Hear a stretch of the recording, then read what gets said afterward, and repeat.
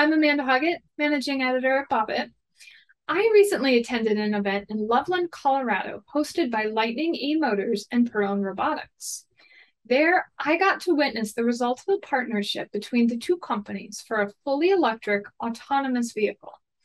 And it's all because of Perrone's new system called Tony that offers level 2 or level 4 autonomous driving. At the event, we got to see the system up close and experience riding in one of Lightning's Class 3 electric delivery vans in autonomous mode. Check out what happened in the rest of this video.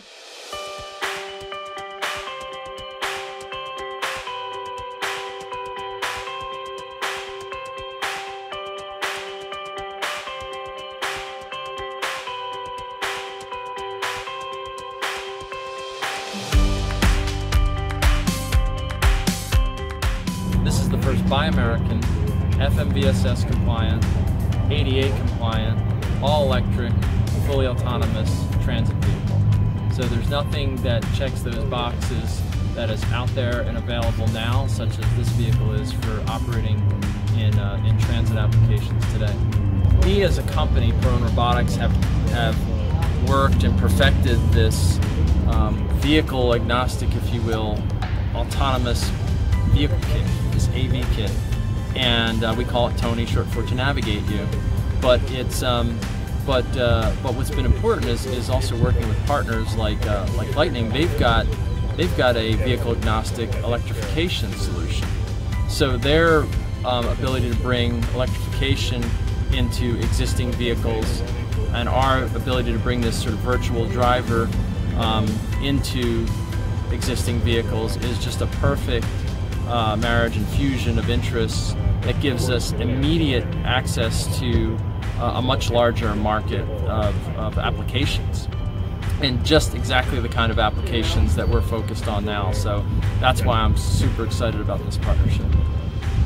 We're very bullish that this is something, when you ride in it today, you'll say, yeah, this works in a campus environment. This is something we can sell today.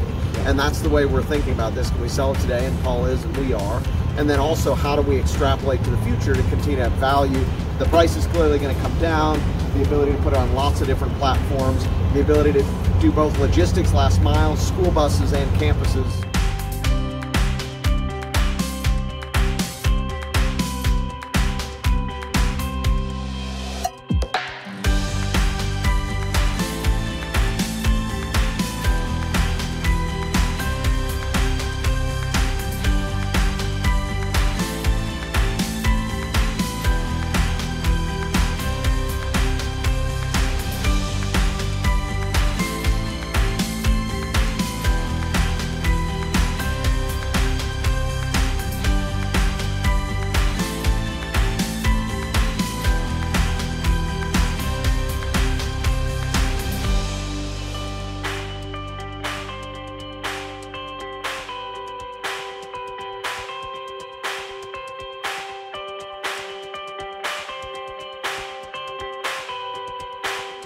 Basically, it's like Legos for autonomous vehicles. We have compute modules and what we call communication modules and I/O modules that allow us to stack. If we need to add more complexity, we can just add another layer of computing. So what you're seeing for is we've removed all of the internal combustion engine components here. The engine, the exhaust system, the gas tank, all of that's been removed. This is our powertrain. All the stuff that we build, it rolls in, mounts into the exact same engine mounts that the old engine was in. We use, in this vehicle, we use the same drive shaft as the original, same differential. This is just the powertrain, the motor, and the batteries going through.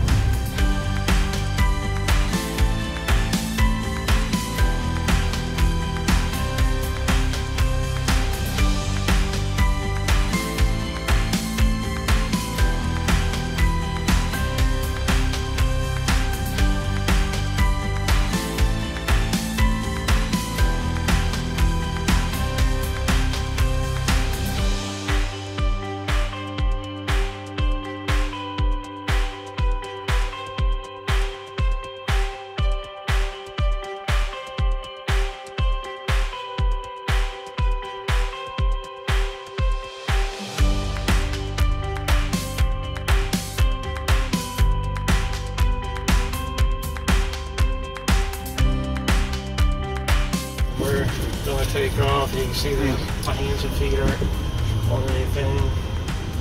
This is our user interface tablet. When I hit the play button, it just laid down the yellow trail that you see the routes on. It's going to follow that route. We're going to yield to this black Suburban here. And it's also looking down that lane to see if there's any oncoming traffic coming. If there is, it will yield to it. And it won't go until it senses the intersection is clear.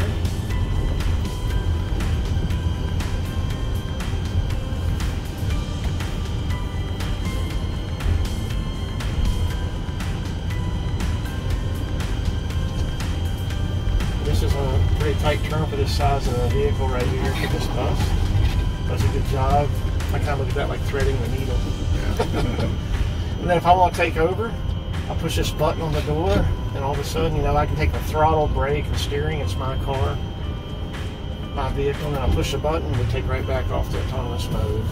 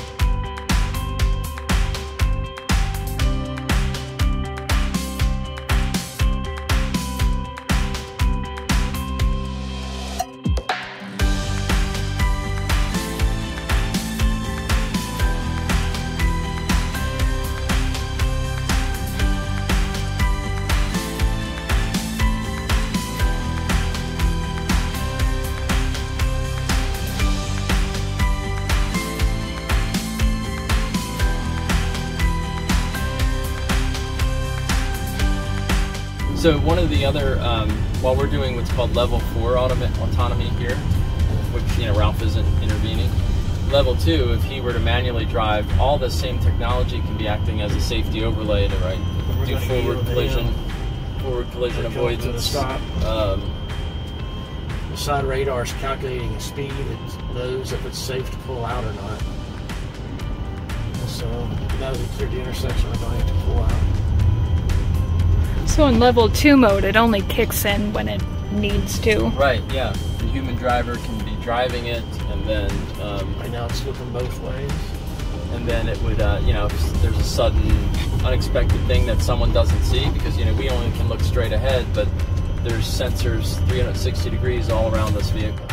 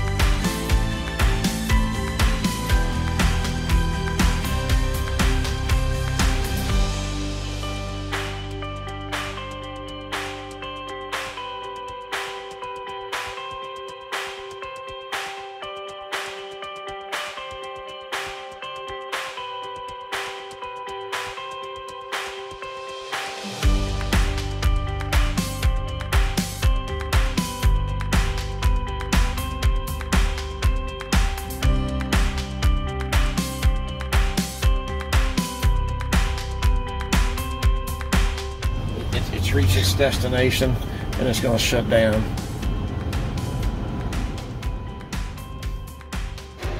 Our own manufacturing components to this, as well as buying best-in-breed components. So all of the framework you see here, all of the metal, the power distribution unit, which is in here, all of the wire harnessing, all of that is all done in-house here. And then we do things like the electric heater, because you don't have a motor that's generating heat anymore from cabin heat. So we've got to put an electric heater on it. So this is like a Mitsubishi heater. You know, millions and millions of proven miles on this thing. Nothing's ever going to go wrong. We're constantly looking at what's next on the horizon as it relates to electric vehicles. And we want to partner with the companies that are the thought leaders in those areas. things. Well, Perrone Robotics is one of those. We work with Plug Power, for example, on hydrogen fuel cell vehicles. It's just another example of how we're looking at the future and how we can partner with the thought leaders in those spaces to give our customers, a leg up in technologies.